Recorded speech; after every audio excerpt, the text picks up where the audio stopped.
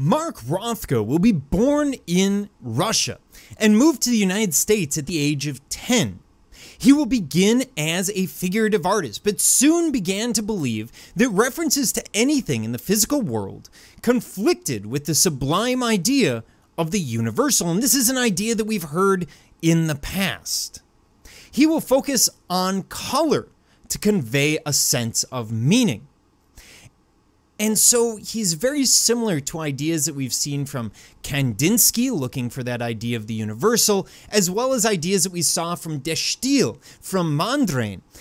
And so he's following a similar path. The idea is the universal will come to us if we eliminate any kind of cultural reference, any reference that someone from another society or another culture wouldn't actually understand. And his focus will be color. Primarily the emotional resonance that color inherently holds. Now, we've touched on that, and Rothko is in fact a color field painter. So we're on the other half of abstract expressionism, looking at color field as opposed to looking at gestural abstraction.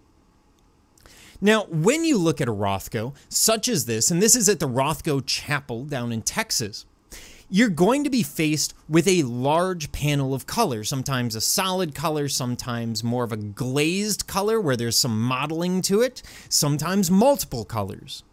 But what you do, once again, is sit in front of it.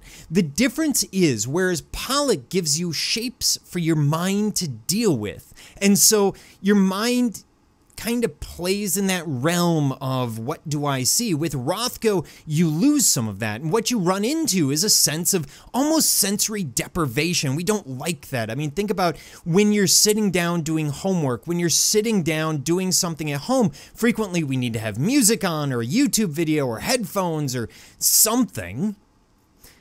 And yet Rothko gives us something very different. In this case, at the Rothko Chapel, these sort of violet black panels.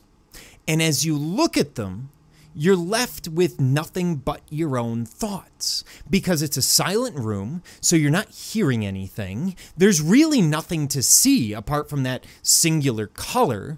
There's nothing to touch because, of course, you're sitting on your own, or at least you're in a public space, and generally we don't touch things in public spaces, especially in the age of COVID.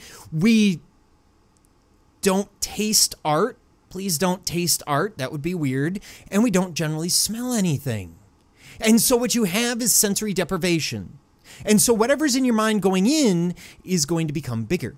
This is why people will have emotional breakdowns in front of Rothkos. You will have situations with Rothko and Kelly and some of the other color field artists where people will actually break out in tears looking at it. And it's not the painting doing it. The painting is simply giving you a mirror and removing all other distractions so that you are stuck with the things in your head. And for many people, that's kind of disconcerting.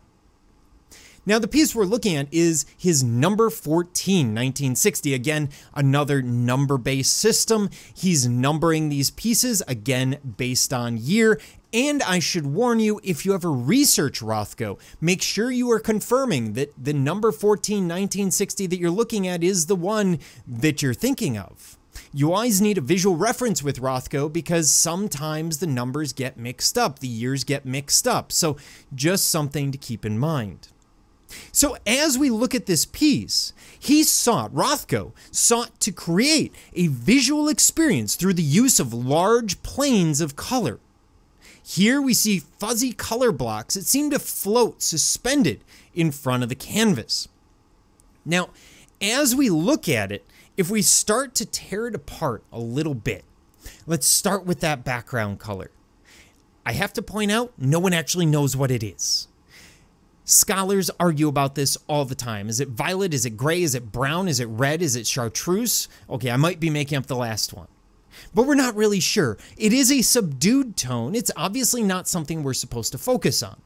And then we have sort of an orange-red at the top and a blue underneath. And what he's doing is he's using a glaze technique. So he's taking his paint, he's mixing it with varnish or with paint thinner to thin it out.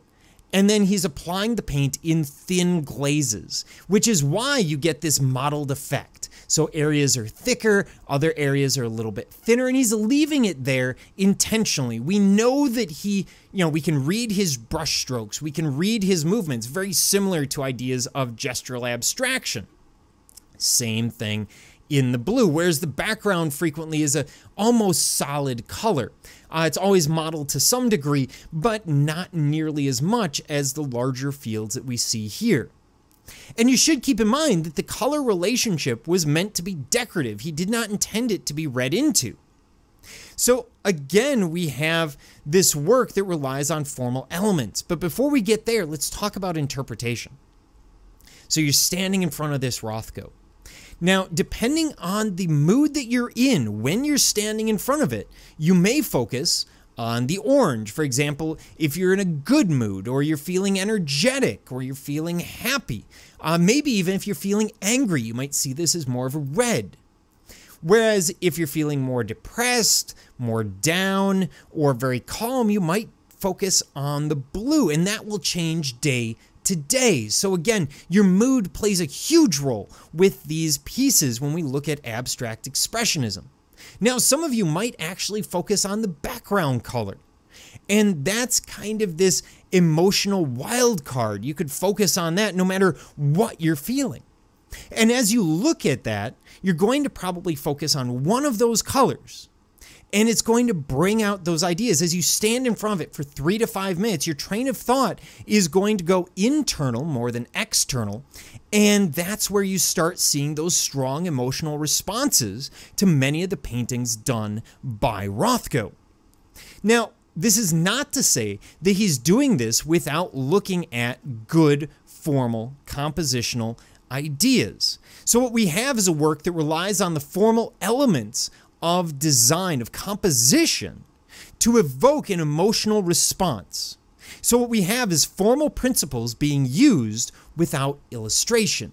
So he's using ideas of composition, ideas of line, ideas of shape and form, space, value, color, texture, all in this piece. They're all present, even though we're not looking at something that is attempting to illustrate the real world. And so that makes this that much stronger. He has such a good understanding of what makes good art that he can break those rules. He can remove that framework using the principles without using the ideas of illustration to create a powerful piece that draws out a strong emotional response from many of the people who view it.